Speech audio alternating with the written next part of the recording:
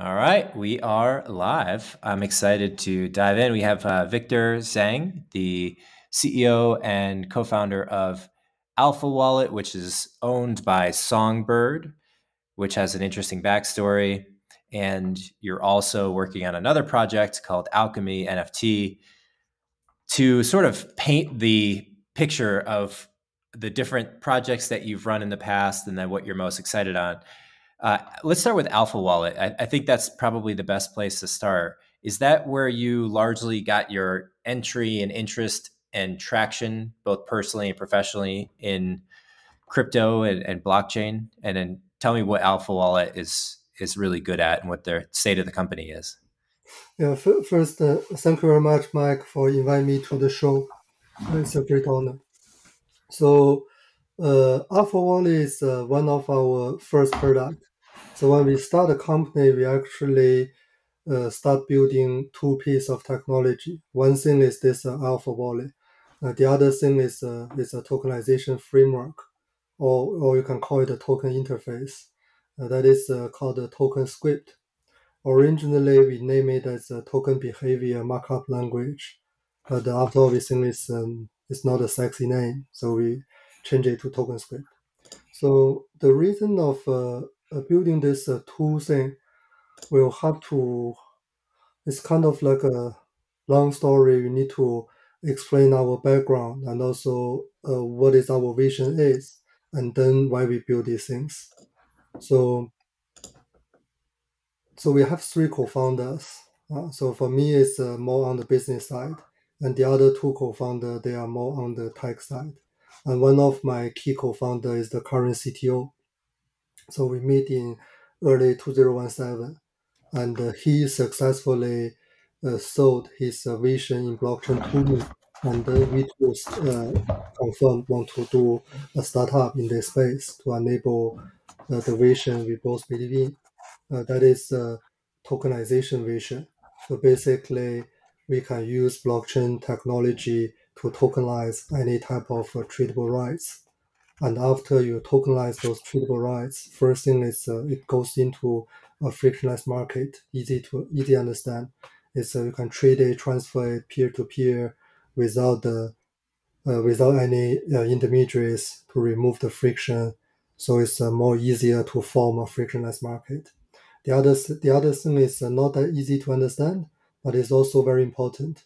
So after you tokenize a tradable rights, it serves it becomes like an integration point. So each token you can think it as an open API, and that is controlled by user, not controlled by the issuer, not controlled by the centralized platform. So this will lead to a change.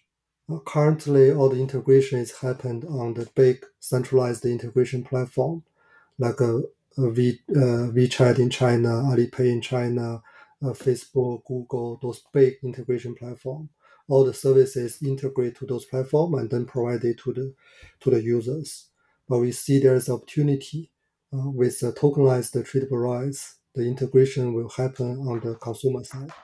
Can I So this pause you and just ask quickly, what is when you say treatable rights? What's an example of that? When is anything related to a person, and the ownership is transferable.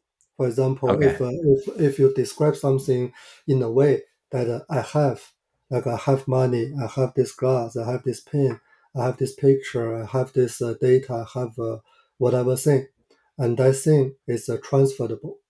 Uh, then it's considered as treatable rights, and also people may call it as an asset in finance terms, but but it's a very broad coverage, not only finance related tradable rights. For finance related tradable rights, then it's considered as asset. There's also like a non-finance related tradable rights. Oh. mm, And for non-tradable rights, that is my identity, my driver license, my passport. So these things you will never transfer. So my passport cannot become your passport. You won't change ownership of it. Then it is still a rights you can use across different platforms, but it is non-transferable. If it's non-transferable, then there are other type of cryptographic technologies you can use to tokenize those rights, but you don't need to use blockchain to tokenize those non-transferable tradable rights. Got it. Got it. Got it. So you'd This be primarily, so you're really concerned with all the transferable rights. So this is effectively everything that a person can own. is like my car, my money, yeah, Hmm. all those different type of tradable rights. This is just an angle for us to abstract everything out to easily understand what is the fundamental benefit of using blockchain and what is the fundamental utilities it can provide, what is the key benefit. Because if you're looking everything from a tradable rights angle, then we are able to explain everything in the same language. So we don't have to specifically looking at like a DeFi. They are just a type of tradable rights. For NFT, same, they are just type of tradable rights. On the blockchain, it's a it's a programmable open ledger. You can record any kind of ownership. That means you can record any ownership of a tradable rights, any kind of tradable rights. And on the same time, you can use, of course, you can use smart contract to define the transaction rules. It's like if the ownership changed from me to you, then what is the condition? What is the rules need to be followed? Or if I transform this type of tradable rights to another format, then what kind of rules they need to be followed? Like if you lock your ETH to transform ETH to DAI, to generate the DAI, those USD stablecoin, then what kind of rules you need to follow? So those things can be defined by uh, smart contract. But Mm. fundamentally, like what is a DAI representing? It is representing uh, equal value in the fiat US dollar amount, and that is the right is represented. And what was the pitch that got you excited? So your partner came to you in 2017 and said, "Hey, Victor, the future is going to be one in which all of the physical transferable products that we have around us, physical objects, are going to be represented on chain and transferred on chain." What back then and even somewhat today, it's unclear, at least in my mind, how exactly that works for smaller items or items that aren't necessarily um, beneficial by being on chain. Like if I, sell you my headphones, it's like, well, do you need an on chain? So first thing is not about the physical or digital. It can be any type of tradable rights. Mhm. Physical product or physical services is just one type. Another thing is we need to understand what is the fundamental benefit of tokenization. So as I mentioned, one thing is form this frictionless market. Another thing is provide a limited integration. So these are like the features. So the benefit for having this frictionless market, that is highly increase the liquidity of this tradable rights. If it's transferable, then by removing the friction, then it's more easier to transfer than before. Then that means on the other angle to look at it, you can thinking as it increased the liquidity. And liquidity is one of the key thing for the fundamental value of a tradable rights. So that means by having this, by removing this friction, it's a kind of increase the fundamental value of this tradable rights. That is one thing. And the other thing is unlimited integration. That means the tradable rights itself may not be only used with the issuer's system. For example, I as an event organizer, I issue event tickets to you, and then you can use event tickets to, of course, in my own system to attend my events. But on the same time, because it's the this verifiable information is open up, it's tokenized, then that means that all other third-party services can easily verify this information on a peer-to-peer basis. So they don't need to do integration with the event organizer system. So this enables the possibility of all the service market. Previously, for example, if you want to provide service to a WeChat user, then you have to sign like an integration agreement with a Tencent, and then they give you an integration permit on certain level. Then you can provide certain services to WeChat user directly.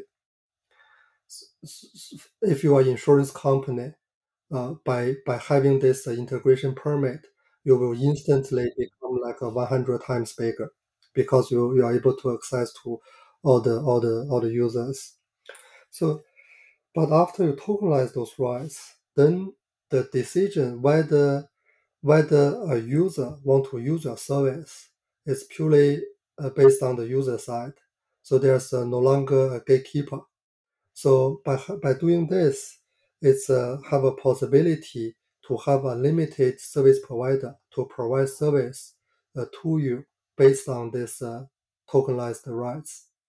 Then come back. That means the for the token issuer, when you tokenize the rights you tokenized now have a potential to be used in a limited amount of services. Okay. That means adding a lot of utilities. And just so I'm on the same page here, so this what you're describing now, this tokenization product, this is not is it. How is this connected, or is this Alpha Wallet's initial concept, or are you describing more of the product of Alchemy NFT? I It's want to make sure. it's the same. So our vision never changed. It's always the same thing. So so to enable this tokenization vision, we need to decide what we can contribute to this vision, because we see these things will definitely happen. It's just how it happen and how we can be involved. And to enable these things, we identify there are two key areas we can contribute. One thing is no matter what kind of blockchain-based application or what kind of tokenized rights user want to use, they will always need to have a powerful user agent. Currently, people call it a crypto wallet, but it's not only like a finance wallet. It can perform uh, it can be used for other functions as well. So that's why we make this Alpha wallet. It is a programmable blockchain wallet, and currently it is the largest Ethereum open source wallet with over. Sorry, my Siri come up. One sec. Do you want a guest speaker? Every time I say Ethereum, it's the Siri come up. So, yeah. So that is Sorry, the you were saying you guys are now. What's the scale of the Alpha Wallet now? it's not it's in terms of how many project is using our code base. In terms of how many fork numbers, we are the largest open source wallet for Ethereum. Open source or Wow. mobile wallet for Ethereum, but not saying we have the most amount of consumer, because Alpha Wallet have a quite different growing path. So we didn't really focusing on the consumer side very much, although we do have the Alpha Wallet branded app in both iOS and Android. But more importantly is the Alpha Wallet code base. So currently have over 300 folks, and there are more than 30 live mobile application is based on our code base. Wow, interesting. And so when you say you weren't focused on consumer, was the initial and today even the approach to go B2B, where you're allowing other apps and companies to utilize the wallet? Or how did that business approach go? It's like a two-way. We are more focusing on the open source wallet itself, the open source code base itself. We treat it as an open source project. And at the same time, we still maintain this mobile application for consumer to use. Because for me, I don't see right now is the right now people still users still more treat crypto wallet just as asset management tools. A majority of the users are still just crypto investor and speculators, so they don't really use wallet for other functions. That's mainly for holding their asset, transfer their asset, and a few of them are using some dApps through dApp browser. Can I ask you something? I'm curious. When you build a wallet, you're holding the private keys on behalf of the users, which is kind of the benefit of the wallet, right? No, No. the wallet, the Alpha wallet is a non-custodial wallet. So that means Mm. it is a standalone software.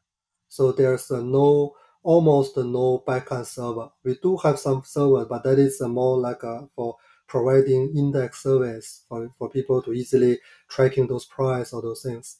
But for Mm. private key, that is stored on your own device. For example, Alpha Wallet is the first wallet utilize the secure enclave, the on-device secure enclave Mm. on your iOS. That is using the same thing, which is secure the Apple Pay. Mm-hmm. But we did some trick because Apple not allowed you uh, to access the secure enclave directly, and you cannot send a message into secure enclave and then sign it inside because it's only for Apple uh, whitelisted services. Most of them is their own service because they need to make sure the security. The way we use it is maybe it's a little bit too technical. It's, yeah, yeah, But but basically, it's not. It's in the phone. The key is always in the phone, and then the yes, software is open source.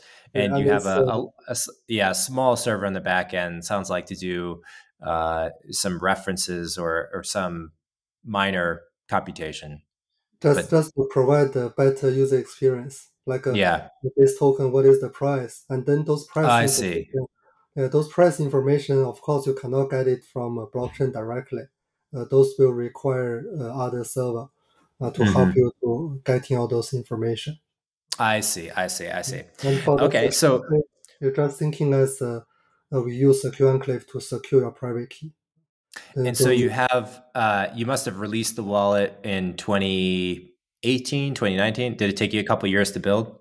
In March 2018, that is the first version, and it takes us 4 months to release the first version. Mm. That's not bad. So you release it. There's three of you, I'd imagine, maybe a few more working together. You now fast forward to today. You have the wallet in place, and I'm sure there's been some evolution of the wallet. But catch me up on what else you've been building. I assume the wallet is not the only feature or the only Yes, product. and also the other thing is this token script framework. You can thinking as it's a token interface to connect token with other services. And the first project we utilized both Alpha Wallet and token script is back in May 2018.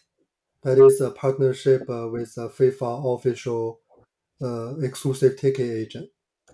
So they are handling FIFA's FIFA World Cup tickets for 2018. And we FIFA, the yes, soccer. Oh, yes, awesome! Wow. yes. So we did the experiment during FIFA World Cup. So we used Ethereum to tokenize 50 real FIFA World Cup tickets. And that year there are 28 real consumer. They are not a blockchain investor without any blockchain knowledge. So they use those blockchain-based FIFA World Cup tickets actually pass the gate and watch the FIFA World Cup game.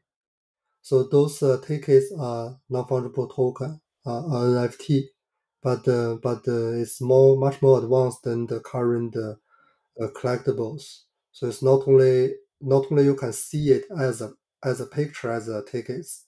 More importantly, is those NFT can actually interact with the gate.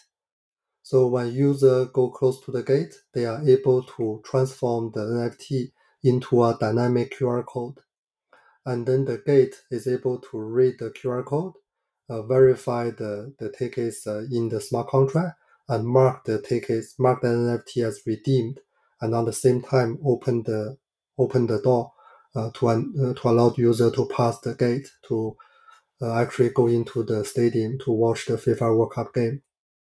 Wow. So that is the thing that that that that's why I have to explain all the things in before to go to this stage. So this is an example. So the wallet itself, after you have this FIFA tickets NFT in your wallet instantly becomes a ticketing application. So based on this integration point, on this token interface, you have the event information. The organizer is able to send notification to you. You have the integrated map. Where is your seat? Where is the event location? All those things. And also it itself give you the interface to interact with the gate. So that means that after you have this thing in your wallet instantly becomes like a ticketing application. So that's why those 26 non-blockchain experienced user, they are able to just treat the wallet as a ticketing application, and they just use that thing to pass the gate and watch the FIFA World Cup game. And the benefit here is that the ticketing, because when I think of a ticketing process prior to blockchain, I get the ticket on my phone, I get it on a QR code, I go up to the door, they scan it, and I go in, and they might have a little description of the stadium on the app. The advantage here, I would think, is that if I wanted to transfer the ticket to somebody else, it would solve the double spend problem, where I couldn't then sell it again, which is a problem in tickets. You know, people sell the same ticket multiple times. Is that the core problem that you would solve with this? Mm, on one side, that is as I mentioned, there's two features for tokenization. This is for the frictionless market side. So that means by removing the trust issue, so I'm able to buy a tickets from any people. So I don't need to really have any trust to that person because the ticket itself can be verified. Right. So that is what you mentioned is there's no way to double spending the tickets. So no matter where what kind of channel I get these tickets from, I can always sure that is the real tickets. Then it can be traded across different platform, different marketplace. That is one key benefit. And another key benefit is comes from the integration part. So for FIFA is more FIFA experiment. It is more like integrate their own services. But we did another. It's not experiment. It's a live thing. We did another thing in ticket space in 2019, early 2020.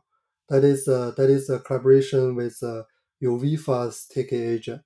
So we tokenized the 20,000 Euro 2020, the Euro Championship tickets. And for that thing, it involves external integration with Booking.com. So Booking.com is is the official accommodation provider for Euro 2020, and based on the agreement, they are able to secure a lot of accommodation resources in all those European countries at a very good price and exclusive rights. So that means no other travel agent or no other uh, accommodation provider can do that. But at the same time, they have a condition. They need to provide those accommodation to the real tickets holder. So that means Okay. that those accommodation cannot provide it to a non-tickets holder. Then it's cause a problem because UEFA cannot integrate it into Booking.com's platform, and Booking.com cannot integrate it to UEFA's platform. And also for UEFA's ticket distribution channel is multiple layer, so it's not fully uh, integrated. Then there's almost no way for Booking.com to easily verify who is the real tickets holder. So Mm-hmm. previously, what they do is just like open one eye and close another eye. So it's just like whatever. They just pass all the accommodations to the ticket sales agent and then tell them you cannot give this offer this hotel to non tickets holder, and then purely depends on what those uh, ticket agents doing. But so there's no real control and no real user experience for user. And you guys went in there and just knocked on the door of booking.com and said, "Hey, I have an idea." And then I mean, No, these are big organizations to work with. no, not really. We work with the ticket agent, so they want to do this experiment because they have the control to those VIP hospitality tickets. Mm-hmm. So we help them to tokenize this 20,000 VIP hospitality tickets, not all the tickets. And then after we tokenize those things, then it enables Booking.com to easily integrate because those things are all becomes an open API right now. Mm. And also it can provide like a what I call the next level user experience. So now with NFT tickets holder, when you go to that special Booking.com website, you don't need to sign up, you don't need to sign in, you don't even need to type anything. You don't need to type it's like a London hotel. You don't need to select the date. Nothing. You do eventually nothing. So you go to the website. You allow the website to read to verify your tickets. Then that's it. Because the ticket itself carries enough context for what you may looking for. The tickets have a location, have date, and it's verified you are the owner. So once you allow the website to read the tickets, it's automatically propose you the right travel itineraries. Okay, I got it. So basically, you have metadata on chain with the ticket, and there's some API or connection or something between the website of booking.com and It's the ticket. um it's um it's even more advanced than that way. So token script itself is a signed file, contains all those information. It's like a interface for Booking.com to understand what is this token about. And that file is signed by the tickets issuer to make sure there's no one can tamper it and it's trustable. It's have the same trust anchor as the actual blockchain record, the blockchain Okay, token. and is that And in the when browser? So if in the browser, it recognizes it through a Chrome your wallet. extension, or So that means when you have this tickets token on the same time, your wallet will automatically kind of download this file into the wallet for you to use. And when you go to Booking.com website, what you do is the wallet generate attestation like a proof and give that proof to Booking.com. And then Booking.com is only able to read that verifiable proof, and based on that proof, provide service to you. got it? So that means that Booking.com is not connected to blockchain at all, and they are not connected to any like a server, like a connect to any API. The Got it. information they read is provided by user. All the Got information is it. provided by user. Got it. Okay. Okay. And so you first built the wallet, then you have the partnership with FIFA, where you have a small group of people test it out in 2018. Hmm. Then you go to booking.com and then partner with the Euro 2020 uh, club or organization. And now is that those were still pilot programs to test out the software and get some early customers and The users with booking.com and the 2020 thing is died because of the COVID-19. oh yeah, So that's true. we have all those tickets ready on Ethereum blockchain, but after all, they didn't do that, and we even have a customized uh, ticket application that is a available version of Alpha Wallet live in the App Store and the Play Store. But after all, the whole project got cancelled because they keep I see. delaying, and they are not able to facilitate that amount of people. So you know, I see. Okay, so the company you raised looks like about 2.3 million. Did these programs with the ticketing, and then there was obviously COVID, and there's a pause in in-person events. At that point, did you shift gears? Now I'm curious to see, had you been focusing on Alpha Wallet the whole time, or is this where Alchemy NFT comes into place after the events were paused? no, not really, because and also tickets is not only it's just one of the tokenization project or the use case we did in the past 4 years. There's also many other things. Even in the ticketing space, is the latest ticket project we did is for Ethereum Foundation. That is for the next DevCon events, and that is a more comprehensive, much advanced solution. Mm. So besides the ticketing, we also did like a car ownership token. That is a Hmm. collaboration with Karma Automobile, a US-based electronic car company. And that same proof of concept, we did it again, but that is an internal proof of concept, and we cannot disclose the company name.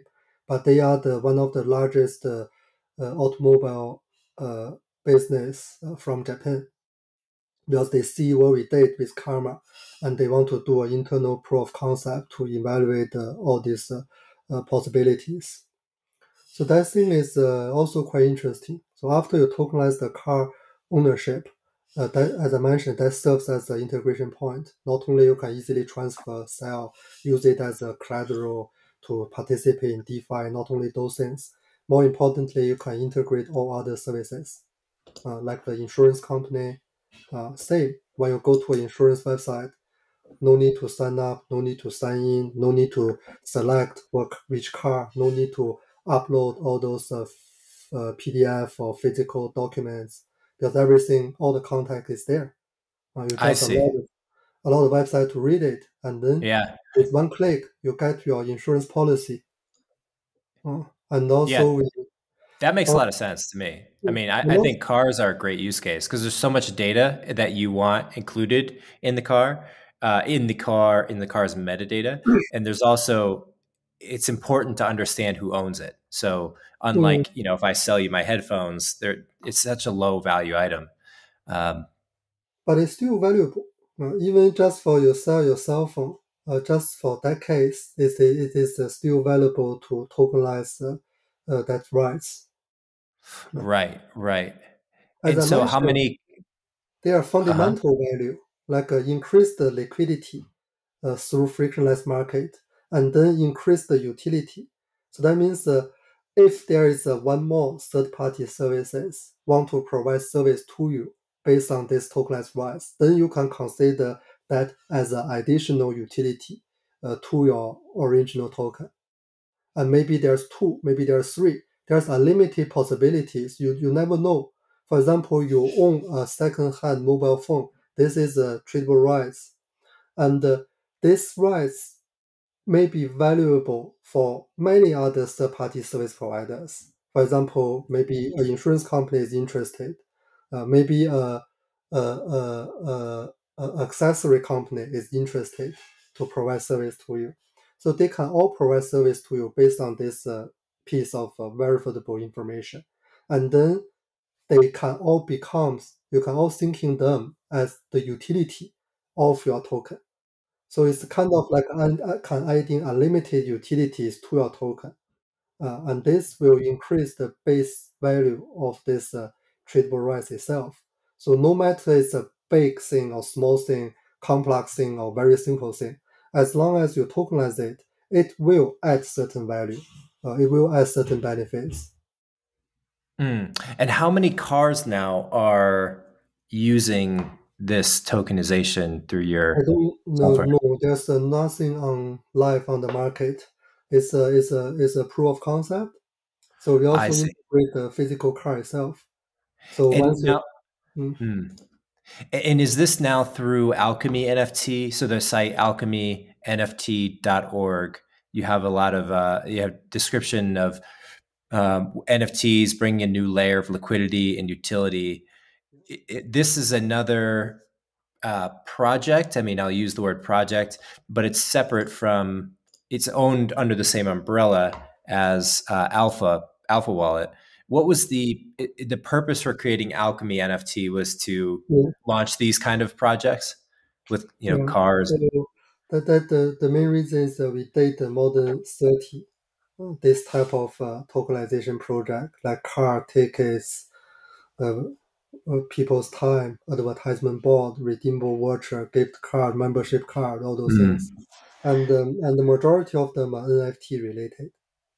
And this, yeah, I was going to ask you, as the CEO, how do you? It seems like there's so many different directions you can go with this technology. You can go in cars or gift cards or sporting events, and a lot of these take a lot of time. To partner with the FIFA or Booking.com, I'm sure requires calls, and you have to explain things and contracts. And how do you decide which direction to spend your time and to go with the project?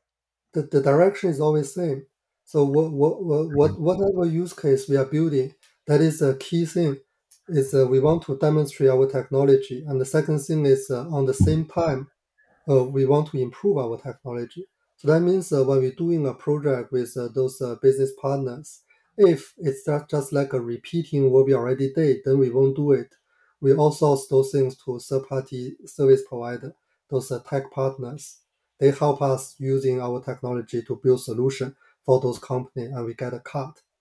But the thing we do it by ourselves is always for this use case, okay, it will use one of the new component we plan to develop for our technology, but we haven't deployed yet. And then we use the opportunity for doing this business project together to develop our own technology.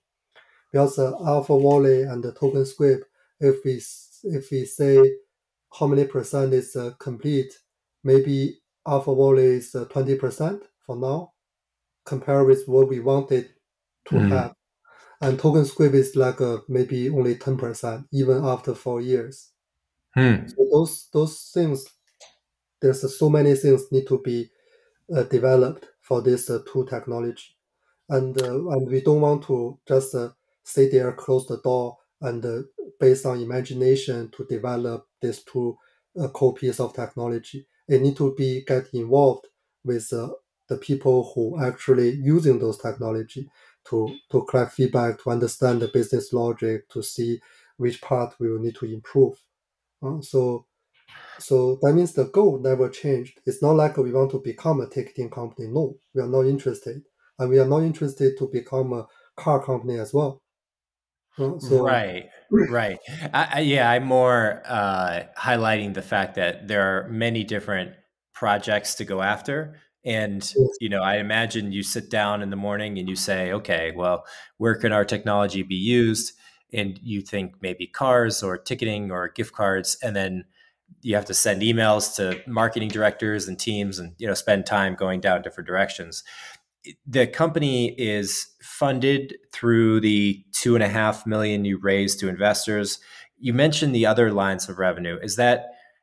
Are there anything that you've learned from running a blockchain company that in terms of funding the team, like there's many different ways to do it. You could raise money in the traditional way through investors, give away ownership in the company. You could do, uh, you know, ICOs, create a coin. You could do freelance work where you're working in exchange for money. You could license out the technology. There may be others. I'm curious. What have you learned in terms of keeping everyone getting paid? Like on the financial side of the business. Um, Yes. I, So before the actually in early 2020 we already profitable business. So the revenues mainly comes from those partnership, and there's almost no cost on the acquisition of those customers. Mm. Even for now, we still receiving like 5 to 6 incoming business inquiries every day on a daily basis, asking for whether we can help them to tokenize this, to tokenize that, or whether they can fork Alpha Wallet to do this, to do that, whether we can provide some tech support, some consulting services, all those things. So we don't actually before we start the AlchemyNFT project, we don't even have delegate people working on marketing, PR, sales, growth. No, it's just myself with a bunch of engineer. Uh, so yeah, and in terms of um, how to how to how to do those fundraising related thing, actually, I consider ourselves as a very bad example. Not very bad, but maybe people have a different choice. Because when we started, at least for the first 2 to 3 years, we are kind of not not kind of don't like those ICOs because most of them is issuing some useless token, right. and the token is not representing the actual rights, which is a bond with the project itself. So that means Right. it's purely based on like a verbal guarantee. So that means that if my project is good, then later you will be able to get a cut through those tokens. Uh, and yeah, there's no real utility or real bond with the business. Right. It's Right. even worse. It's even worse than a share because there's no legal responsibility for the token issuer to to give investors anything in return. Right, right. And so do you think that everything that happened in 2017, 2018, when the ICO boom happened, was that just you don't think that'll happen again because people now realize that the way that the mechanics are structured between the investors and the company, like you said, they don't have any it's built on their word as opposed to any contract or Yeah, so after that stage, then there's comes up a lot of different type of ICO token. Some of them use it as like a transaction fee. Some of them use it as a kind of like you stake it in my protocol and then you get certain privilege. You are able to do something. And some of them use it as a kind of like a security. That means if they use their own token to back up their protocol for something as a like an insurance Mhm. pool.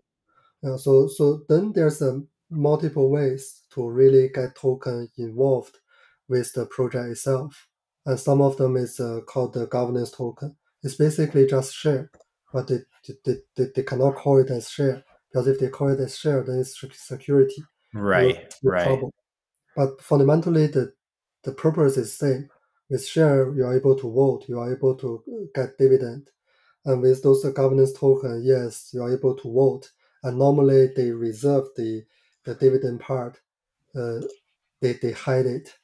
But a lot of projects they have a treasury pool, so they collect those protocol fees in a treasury pool, and then all the people who have voting rights can decide how to use those money.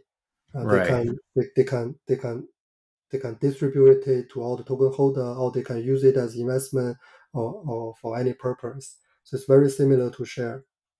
So when I say it's a mistake, that is we at beginning we don't like it. So for the first 2 or 3 years, because we see most of them is don't have this kind of functions. But right now, after it's growing to the current stage, there are a lot of successful real working token project. Which projects are you most inspired by and It's have maybe? the on different thing. For example, on the governance side, governance token utility side, I think MakerDAO is a very good example. They're starting with as a company, then organization, and right now it's kind of almost fully decentralized. So there's no more company, no more employees, all those things. Everything is organized through the DAO, and the people who holding their Maker token is participate quite actively in the DAO. And also MKR itself serves as a kind of like an additional insurance layer for the Maker protocol. What was the name of that? MakerDAO, MakerDAO. And you're saying there's an insurance layer for that?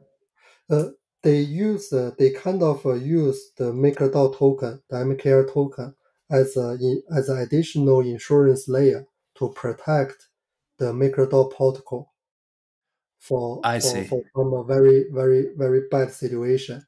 So, for example, if the ETH dropped like a 50% in 1 hour, then it's already over the most of the collateralized ratio. Then that means that the underlayer collateralized asset is not even uh it cannot cover the DAI they are issuing. Then what they do is that they will use some of the MKR token sell to the open market and use that money to top up. So that is kind of serves as an additional layer of insurance of the protocol. I see. So if you were to hold, say you had $100,000 and you wanted to put it in a stable coin, are you choosing DAO? Are you choosing Tether? Do you see them as all being equal? Yeah. so they serve for different purpose. Say For you just example, wanted to hold it. You just wanted to hold it and put it in, put it in a wallet. no, I mean for example USDT. I use DAI, USDT, and USDC on the same time, but in different scenario. For USDT previously is the most adopted stablecoin. So that means I'm able to use it across all the exchanges, all the platforms, all the people recognize it. But right now it's almost on that side it's almost the same as the USDC. But previously, if I want to do some quick transfer or move money between different platforms, the first choice is USDT. And when I say quick, that is important. So that means I'm not going to hold USDT in my wallet. It just serves as an intermediary. I move it and then I leave it. Uh, but for USDC, when I use it, it's mainly for me to do fiat on-ramp and off-ramp because they are regulated and I have a higher KYC account. So I'm able to move like a 500,000 between fiat and USDC on a weekly I basis. see. I see. And in terms of DAI, that is, I I don't know whether we should we should say it to the public. It's like you have some asset and you don't want it to be regulated by any country. Uh, and I just want to hold it, and I don't want them to be to have any control over my asset. And on the same time, I may thinking I may do a little bit of hedge on ETH. So that means I want to certain part of my asset is in stablecoin. Mm. Then what I do is like a brand new no connection wallet that is holding some of my DAI. Uh, that means Mm. no one can touch it, no one can regulate it. But for USDC is another story. For the USDC wallet, for my wallet related to USDC, it's always like a KYC. So that means the Right. exchange know who I am. The USDC know who I am. It's very regulated. I pay tax. Everything is super clear.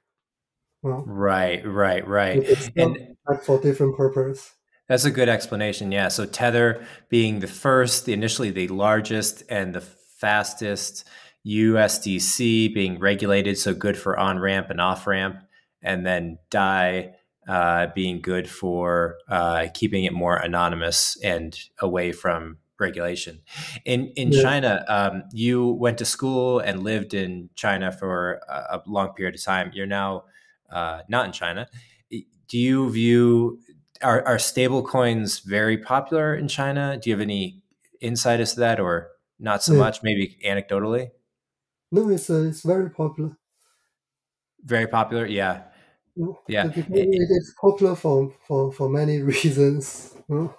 yeah, yeah. There's definitely a different relationship in China with the citizens and their money and the Chinese government than there is in other parts of the world.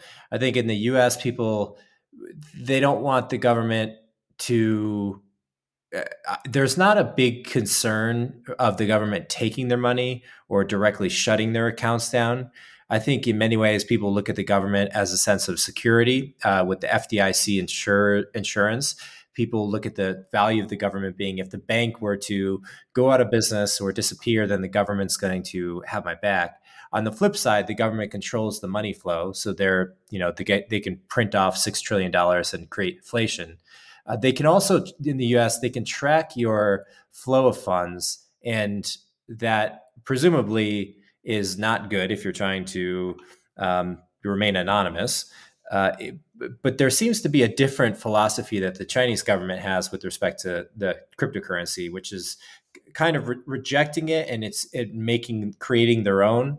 I don't know. I know that they've gone as far as to say that mining is not allowed. Has there been any recent news on China's policy towards crypto? I don't see any Yeah. any recent news, but it can Mm. change. Like today, no news. Tomorrow can totally Yeah. change. That is the biggest problem.